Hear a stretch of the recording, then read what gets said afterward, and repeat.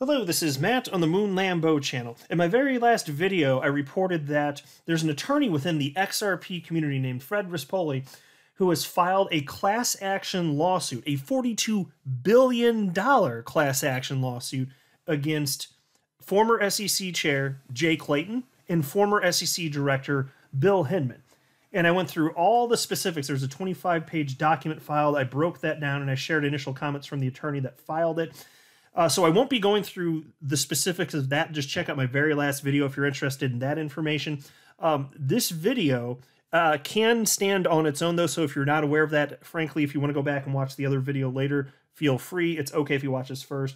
I'm going to make sure you know the little bits that you absolutely have to know, and then if you want all of the very interesting details, and there are quite a few, then yes, check out the last video, which was like 37 minutes long. So hopefully this one's a bit shorter, actually.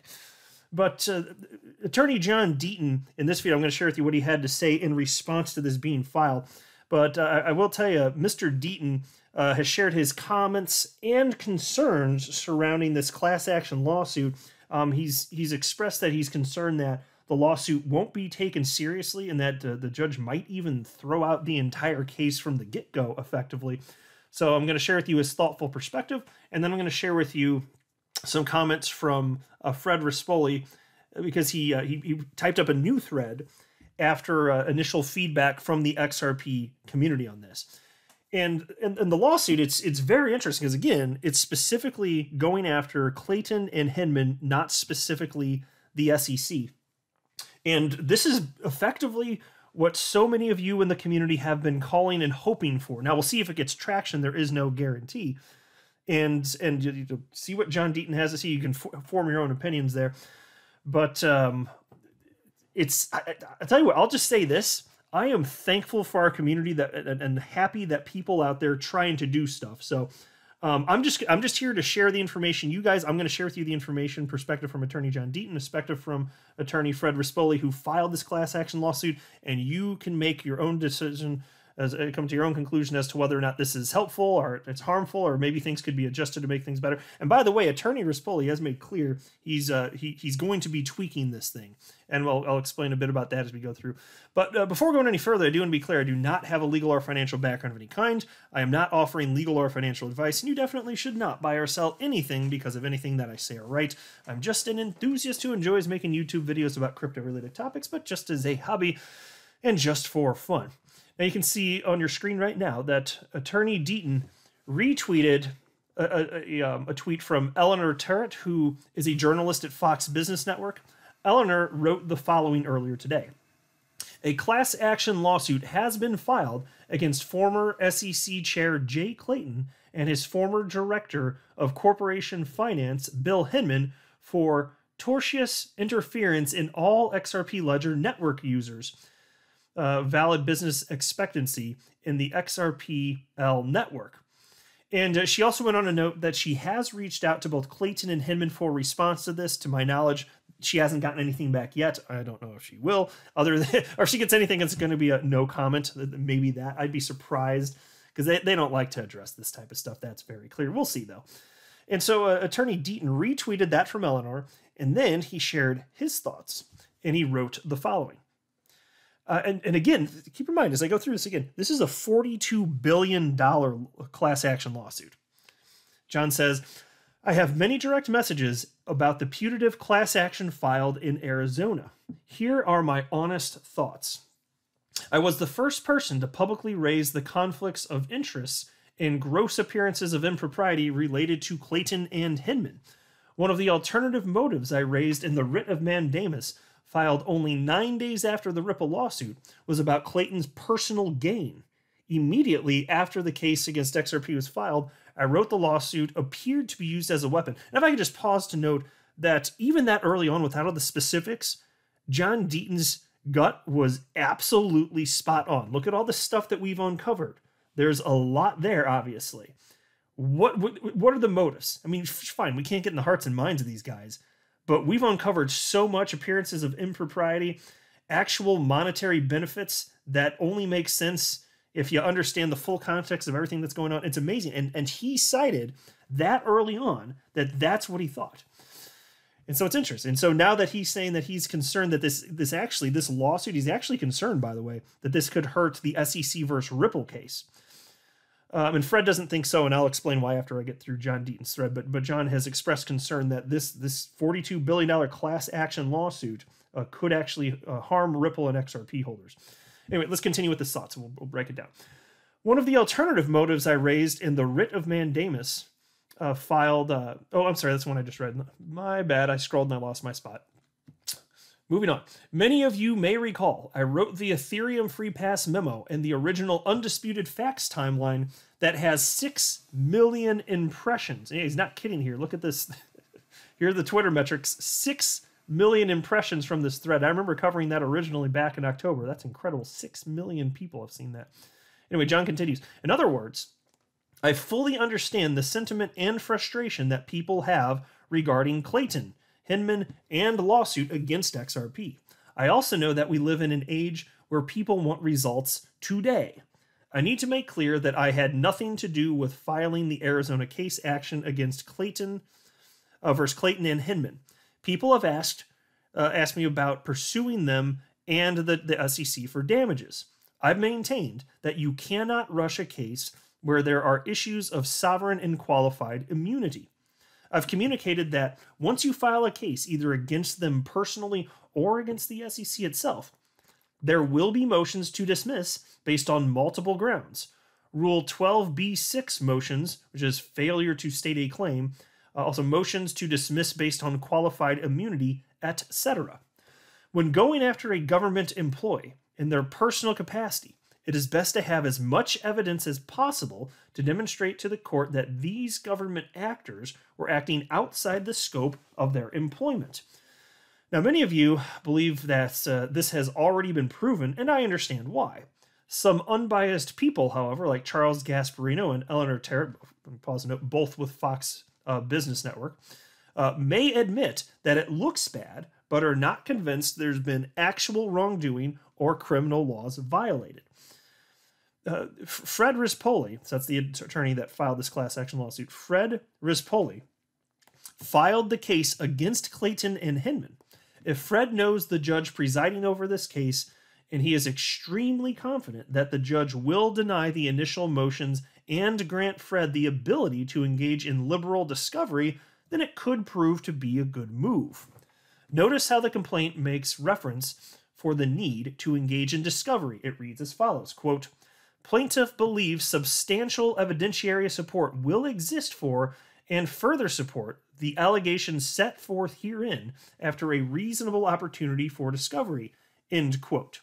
And so what he's pointing out here is that Fred, who filed this class action lawsuit, is saying if we can get into discovery, get the facts out there, it will further support what we're stating. And John Deaton points out in this next comment, he's concerned as to whether or not that's actually going to be allowed, though. And John writes the following. The problem is if the judge doesn't allow Fred to subpoena third parties or get emails, etc., the case could get thrown out quickly. Look how hard it is for Ripple to get discovery, and Ripple was actually sued. Fred's plaintiff wasn't actually sued. The problem for XRP holders is that if this case isn't taken seriously and thrown out, what if a judge writes something like, the claims against CLAYTON and HINMAN are totally without merit? Imagine that. I bet CNBC will finally report on it, and CLAYTON and HINMAN will be happy. Now, why wouldn't this case be taken seriously? Well, unfortunately, it is written in a manner that attempts to entertain. Calling CLAYTON Homer and HINMAN Willie has a cartoonish ring to it, but maybe Fred knows the judge and he or she will be receptive. So I'm going to pause to note right here what he's talking about for those that didn't see the last video or haven't seen the latest news on this. This is the original version of Fred Rispoli's class action lawsuit against CLAYTON and HINMAN. I only need to read the top part so that you can see what I'm talking about. Actually, I don't even need to read it. It's on your screen if you want to read it, if you want to pause and take a look. He's calling J. CLAYTON Homer, and he's calling Bill HINMAN Willie, and those are the names that he calls them throughout the entire document. And I did mention And nothing against Fred whatsoever. In fact, I appreciate the attempt, just to be super duper clear. I don't want this to come across wrong. Nothing against anybody. I'm just reporting on what's being here because, like, that's what I do. This is an XRP-centric YouTube channel. I cover what's going on here. This is what's going on here. But I was honest in my last video when I mentioned, upon reading that, I wasn't sure if this entire thing was a joke or not, because I thought, no way, somebody's going to call them Homer and Willie in an official class action lawsuit. I was like, come on.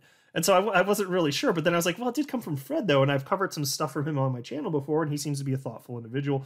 And so I went to double check, and sure enough, that it is indeed real. This is a very genuine lawsuit that has actually been filed here. So anyway, that's what Attorney Deaton was talking about there.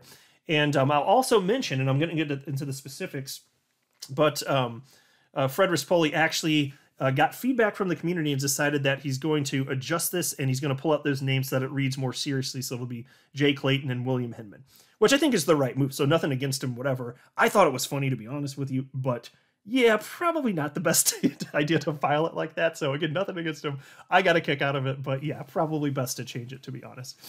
And then there was this moving forward with Attorney John Deaton now. I certainly wouldn't write that before Judge Torres or the federal judge I filed the writ of mandamus for. So again, since I just broke the flow of that, what he's saying is he wouldn't have written those names, Willie and Homer, before Judge Torres or the federal judge where he filed the writ of mandamus for. Then John continues. The complaint alleges tortious interference with business expectancy, but never explains what that business expectancy was. Is it simply price appreciation? The complaint alleges Clayton and Hinman filed a lawsuit against Shannon O'Leary and all other XRPL network users.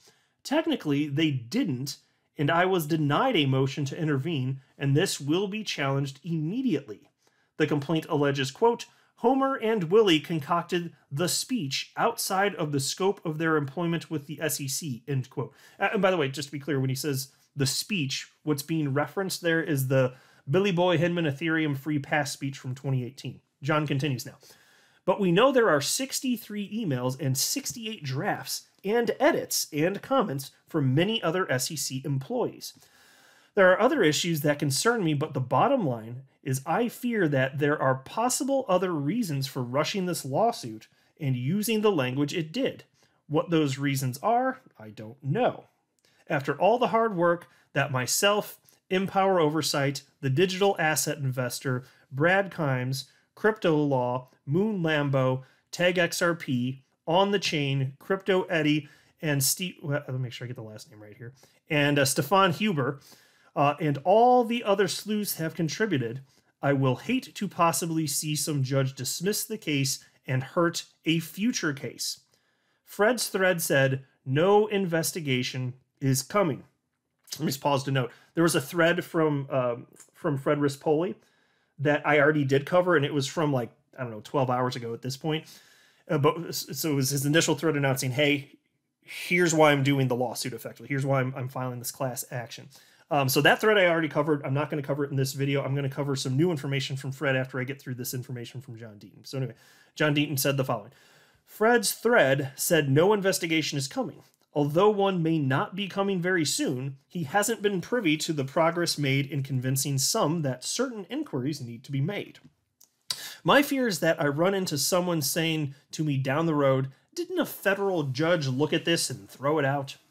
With all that said, of course, I hope my concerns don't come true. I hope Fred is confident he will be taken serious and his judge will allow discovery. I hope he has the research and case law ready to defend the qualified and sovereign immunity challenges. Anyways, those are my thoughts. To be candid, as amicus counsel, I needed to make sure that this lawsuit isn't conflated with what we are attempting. So there you go. Perfectly reasonable, respectful, thoughtful analysis from attorney John Deaton.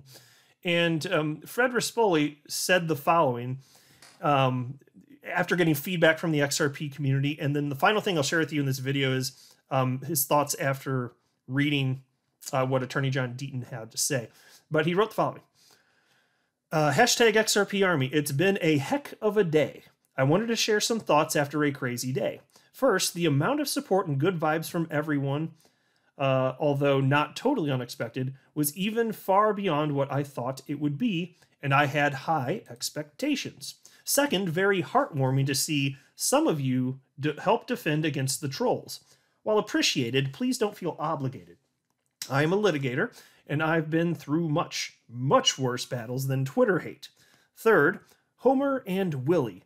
Biggest valid criticism to date. Let me say that those two names were much, much worse in the original draft. So let's pause to say, I would love to know what the original two names were if Homer and Willie were not the worst. What was he calling them in the original draft? I bet I'd be laughing my ass off. Anyway, Fred continues. The names Homer and Willie match the respect level these two deserve. Yeah, here. Claps for that one. That's for damn sure. But I am going to amend the complaint to revert to CLAYTON and HINMAN. No sense walking into an easy motion to strike. The purpose of Homer and Willie has been conveyed. Keep emotions more in check, lesson learned. Fourth, this will be a major battle. If I were defense counsel, I would file a Rule 12b-6 motion to dismiss for failure to state a claim. The claim of tortious interference with a business expectancy is not easy. Key issue is whether blockchain network users have a business expectancy in the network such that unfair and improper interference violates a duty. Note, I didn't say regular competition, which is just normal competitive business activity and wouldn't justify a tort claim. So let's pause. This is the one of the points that Attorney John Deaton brought up. This rule, and I'm not a lawyer, so of course I'm not familiar with this, but Rule 12b-6. Motion to, so that if he were the defense, he'd motion to dismiss for failure to state a claim. The claim of tortious interference with a business expectancy, which is what Attorney John Deaton brought up. But there's a reason that he filed what he filed. You'll see as I go through this. Let me read a little bit further. So Fred continues. From my review, the application of this claim to blockchain network users has never been tested legally. And this isn't like Web 1, where one company owned the protocol. Every blockchain user owns a piece of the network in addition to the many utility factors. Attorney John Deaton's motion to intervene was never tried before either, but the uniqueness of the situation and the momentous impact to everyday people got XRP holders a seat at the table in the Southern District of New York. Fifth, our case should not have any legal impact on the SEC versus Ripple case whatsoever. Oh, sorry, folks. Excuse me. That one came out. I'm going to drink some water. That's what I'm going to do. Sorry about that. That came out of nowhere. All right. Moving forward. Purposefully, Ripple is not even mentioned in the complaint. Our case is against two people acting totally outside their governmental roles and authority. If we lose on a motion to dismiss, it will most likely be because the court finds either one, plaintiffs don't have a business expectancy in a decentralized blockchain network, or two, defendants CLAYTON and HINMAN will be afforded some type of governmental immunity.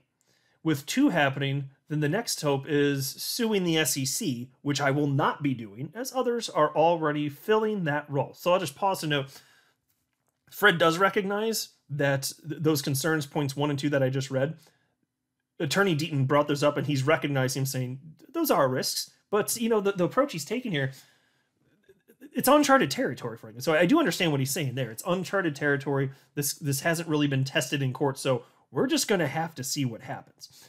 Anyway, Fred continues. To summarize, any early loss in our case will be very limited to the specific circumstances. Again, this was done with intent. Lastly, this is decentralized justice, baby. So how about some help? We don't need to have every factual allegation in the complaint, but if you think there is something major missing, typo, so on and so forth, then you can tweet at him. And so I actually did share some of that.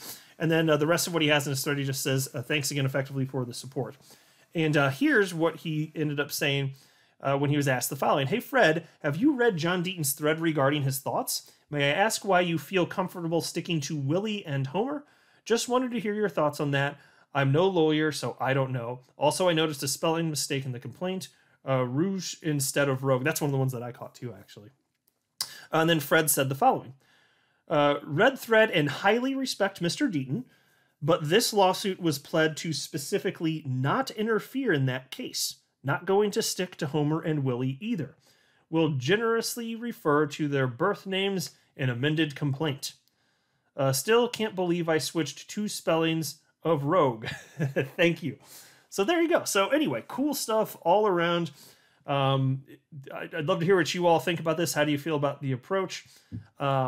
It's certainly interesting. I'll tell you what, as long as this isn't going to harm the SEC versus Ripple case, and there are 2 varying opinions on whether or not that's the case. If that's the case, then I say have at it, see what happens. I have no idea what the likelihood of this is, since, again, I don't have any sort of legal background whatsoever. But it does seem to be the case that both Deaton and Rispoli do think that this, the way I'm reading them anyway, the way that I'm interpreting what they've said, it seems like probably a bit of an uphill battle. But hey, you never know. You definitely don't know if you don't try. So we shall see. I'm not a financial advisor. You should not buy or sell anything because of anything that I say or write. That would be a very, very, very bad idea. Until next time, to the moon, Lambo.